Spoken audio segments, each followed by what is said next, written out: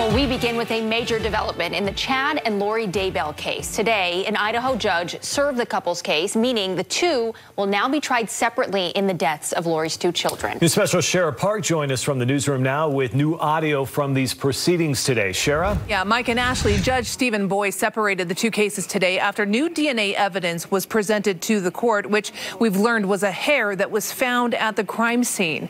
Now, this case is closed for media recording, but the audio from today's hearing was just released to East Idaho News. And in it, we have learned that because the DNA results on this strand of hair were given to the defense so close to the April 3rd trial date, and the attorneys for Chad and Lori want additional testing, Judge Boyce felt his only option was to sever the cases, to separate them, because Lori has already refused to waive her right to a speedy trial.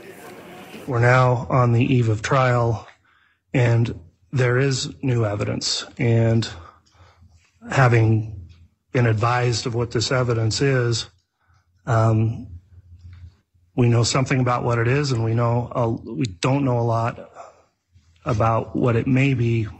And that was the voice there from Judge Boyce. So now Chad's attorneys will have a chance for further testing. However, Lori's trial moves forward. Chad's trial will be rescheduled for a later date. According to the judge, it could be 6 months from now. As for Lori's trial, that is scheduled to begin on April 3rd. Chad and Lori are charged with multiple counts of first-degree murder and conspiracy to commit murder in the deaths of 7-year-old J.J. Vallow, 16-year-old Tylee Ryan, and 49-year-old Tammy Daybell, Chad's previous wife.